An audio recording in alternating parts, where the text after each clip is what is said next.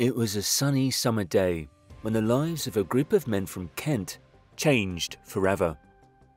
British police stopped an audacious plan to import a lethal arsenal of automatic weapons from the continent across the Channel and along the River Medway in Kent. Harry Shilling, who was only 25 at the time, and his lieutenants bought the weapons on the black market in Slovakia, where they had been reactivated.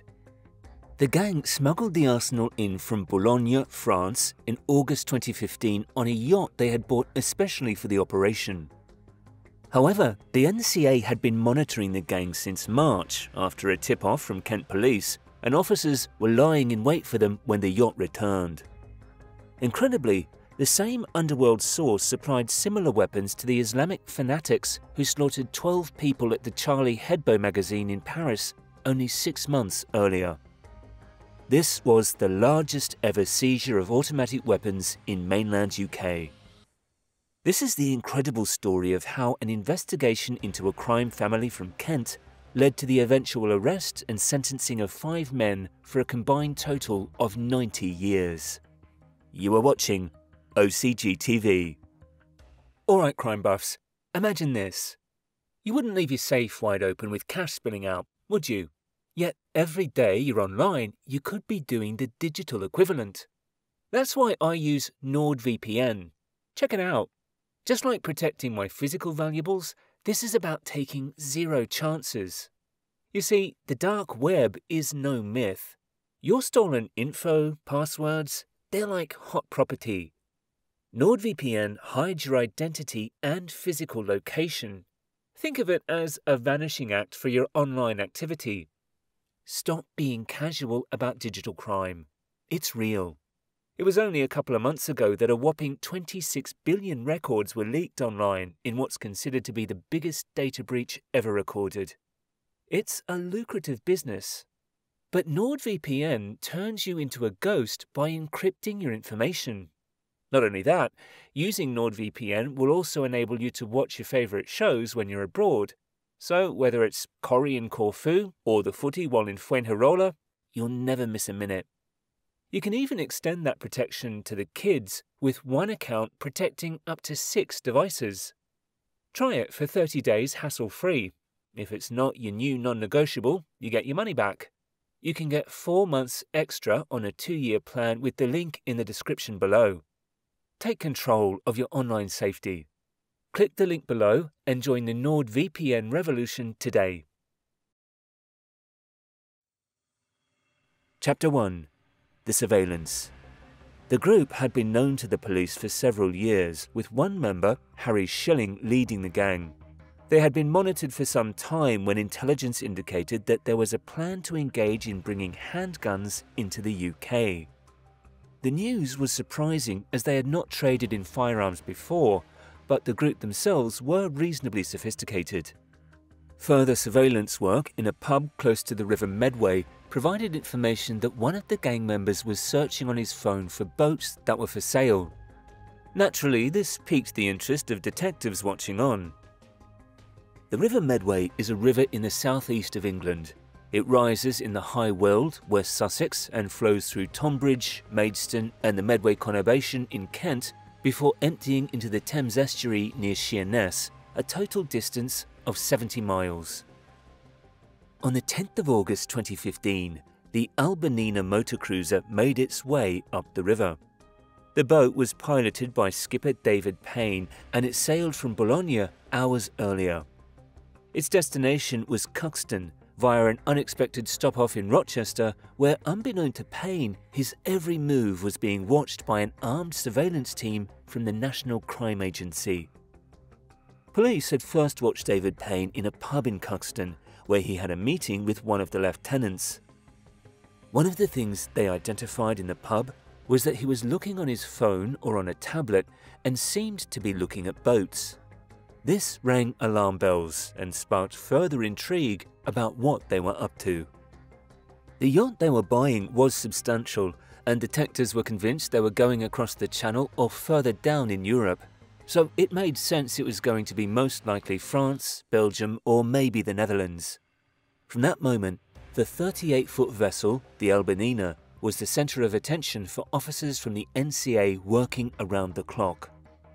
A lot of David Payne's associates were working hard on the vessel, and police believed plans were building up significantly now, so they ensured they were ready to strike. If the gang was planning to import a haul of weapons, then protecting the public while taking measures to protect the NCA team was critical.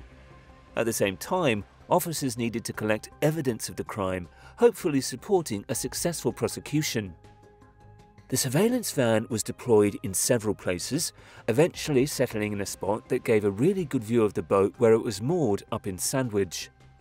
When David Payne left the marina and headed out towards the channel, officers still didn't know whether it was a dummy run or the real thing, and that meant deploying officers in case the boat returned loaded with illegal firearms.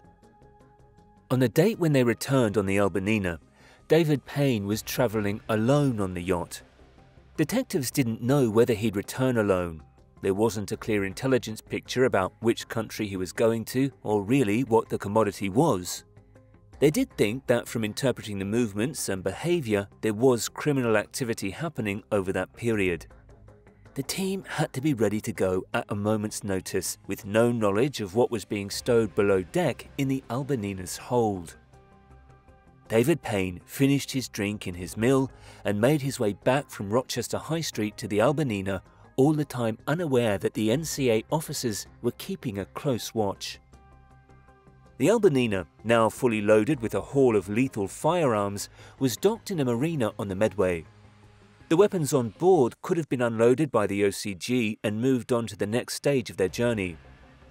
However, the NCA still needed to build an evidential case to link David Payne to Harry Shilling. For that reason, they made the strategic decision to sit it out, keep watch on the boat, and wait. Chapter 2. Moving in.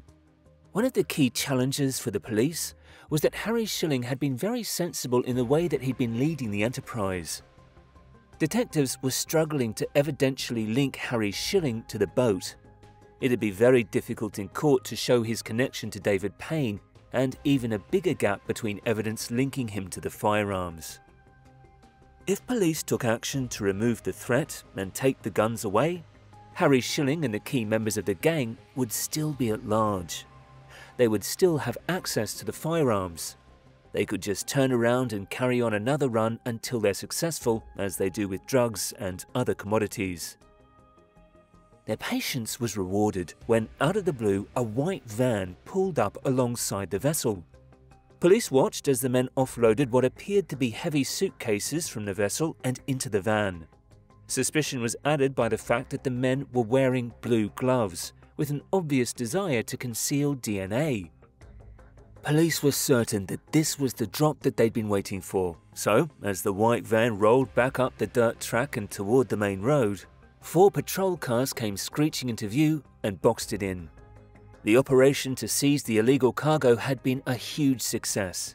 22 AK-47 type weapons, 9 Scorpion machine pistols, and more than 1,000 rounds of ammunition were recovered. Arrests were made, but it wasn't over yet. Harry Shilling was still unaware that David Payne had been arrested or that the guns had been seized. Police then received intelligence that he and his associates were in a car and on the road. Detectives knew it was time critical to get them into custody. If they got wind that Payne had been taken out, they would have been gone in a flash. Shilling and his associates would have known they'd have been looking at over 20 years if they were caught, so police moved quickly to regain control. The automatic number plate readers were showing that a vehicle associated with him was going towards Orpington, and that it was heading towards a DIY store within a retail park. Police found a vehicle linked to this OCG parked up in a disabled bay and lay in wait for the gang to return to the car. Sure enough, they had been spotted coming out of a home base with shovels and other equipment that one may use to dig a large hole for burying items in. Suddenly, a flurry of cars descended upon the car park and doors were flung open as 12 armed officers closed in on the pair within a matter of seconds. By now, David Payne, the skipper of the Albernina, and Christopher Owen, who had helped unload the weapons, had both been arrested. At a suburban DIY store, Harry Shilling and his co-conspirator, Michael Dufresne, who was Shilling's man in Europe, were taken by surprise while shopping for tools to help them bury the weapons. Shilling was so taken aback at the arrest that he needed to be given oxygen while suffering what seemed to be a panic attack. Once they'd calmed him down, the officers soon realised a third man was missing from the scene. CCTV in the home base identifies a third man, Richard Rye, who was Shilling's trusted lieutenant, and police now had to act fast and detain him. CCTV footage shows that an officer has gone in on the search for him and identified Richard Rye, who was sitting by a window with a long cardboard box in front of him. Rye was agitated at seeing his friends arrested and was looking out of the window to monitor the goings-on, whilst desperately trying to warn the other gang members from his mobile. The officer is waiting for support before he acts, but before his support comes in, Richard Rye goes to leave the McDonald's with the box so that the officer has to take independent action and is then quickly supported by two colleagues from the covert team. The plot and the lives of the men involved were now in tatters. Chapter 3: Nail in the Coffin. The operation then moved into a different phase of the investigation. Houses, properties and cars were searched for further evidence, and inside the vehicle parked at the home base were two mobile phones that would prove to be critical for the eventual court case. These were encrypted phones loaded with software known as PGP, which stood for Pretty Good Privacy. The problem for the police was getting into them. Michael Dufresne's phone was sent off to the Metropolitan Police in London, but they struggled to gain access.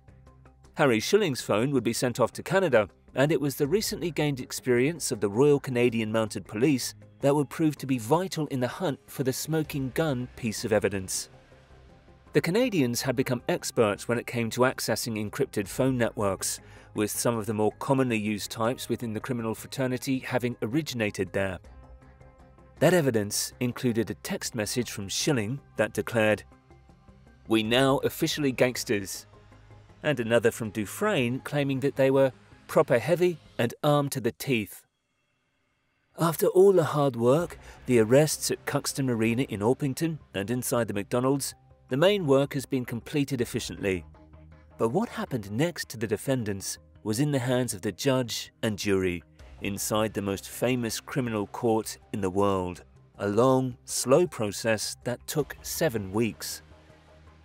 The magnitude of the potential threat posed by the gang was not lost on authorities. Throughout the trial, the defendants were whisked in and out of the Old Bailey in a police convoy as helicopters flew overhead and armed officers patrolled the streets. The bill for the armed escort alone came to a whopping £720,000.